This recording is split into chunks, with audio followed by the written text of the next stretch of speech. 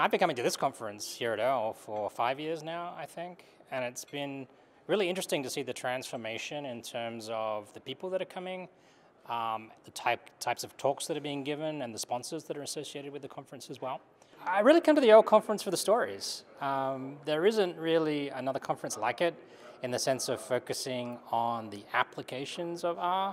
I'm super interested in the technology and learning about how to build new things with R, but I really like to see the way they're actually applied in practice and see how the work that data scientists do using the R language is actually forming the basis of people making big decisions in industries.